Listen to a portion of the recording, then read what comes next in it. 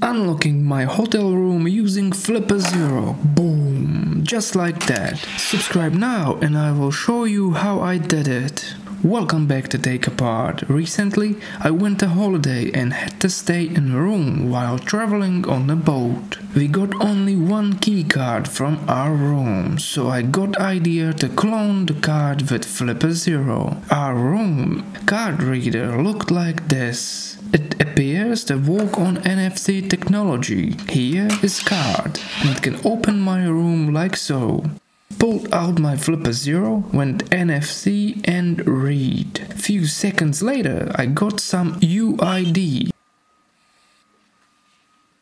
I did saved it as big_borrow. Yeah, whatever. Now let's test it out. Door is locked.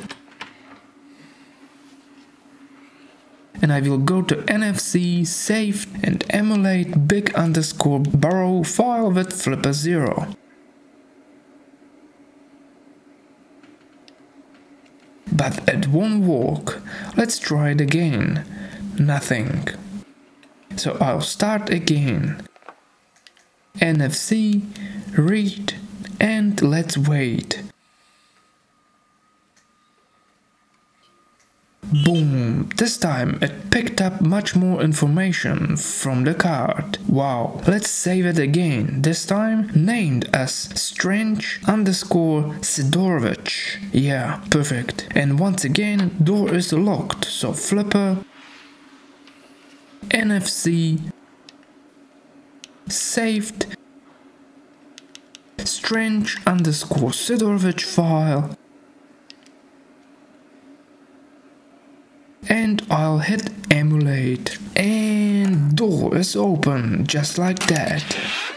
I can go for a drink while my wife goes shopping. So long story short, in first attempt Flipper did not pick full information from the card, and it prevented door from being open. In second attempt Flipper sucked much more information out of the card, and therefore was able to emulate and successfully open the door. If you haven't subscribed by now, just do it.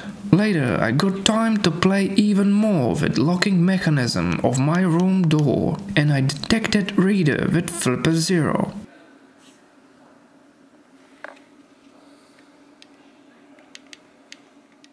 For this I needed my phone, so I scanned QR code from Flipper, and Flipper app did all automatically. It calculated keys, well, 5 keys, and all with status not found. Not sure if it was due strong security or poor internet connection, but it did not work out, and my Flipper kept disconnecting from app as well. So I gave up and just enjoyed my second access key stored in my flipperzero. Alright, please subscribe and stay tuned for more videos. Thanks for watching and see you next time.